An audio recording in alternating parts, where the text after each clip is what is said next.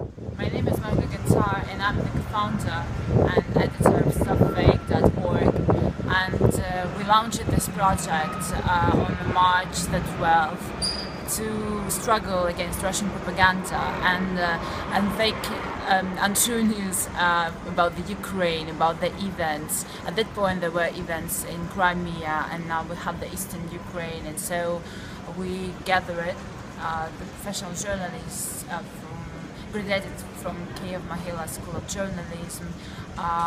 We gathered with all our experience and knowledge to contribute it all in the fight against all the untrue information that's circulated in media at the moment. And so we started a little blog, but eventually now we have more than 60 followers in all our social networks, and we have really huge audience, like 50,000 people, unique users who's coming each day to our site. And so we have a huge base of readers who are waiting for our next articles and next newscasts.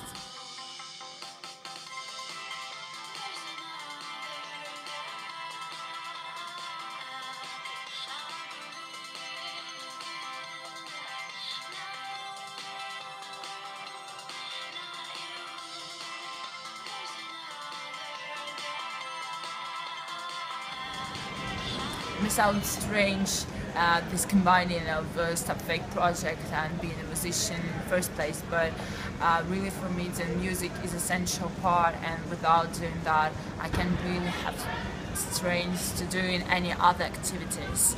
And even moreover, actually my latest songs I wrote were about the recent events we have in Ukraine. So in this way this all is kind of combining in one mix.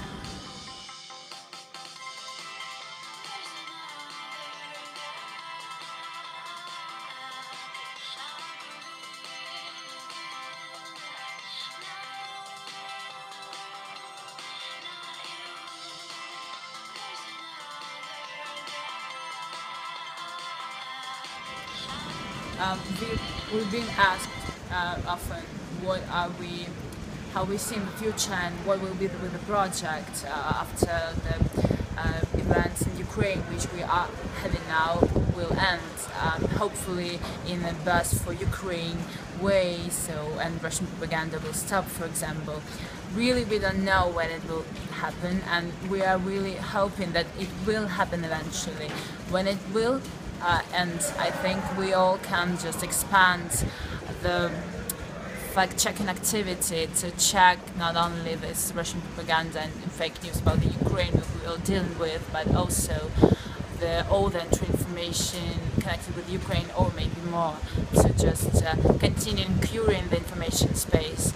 But if speaking also about my musician activity, I think I will be continuing doing that, because since it's essential for me to doing that, like breathing, so I think without it, nothing else could be real or could be happening.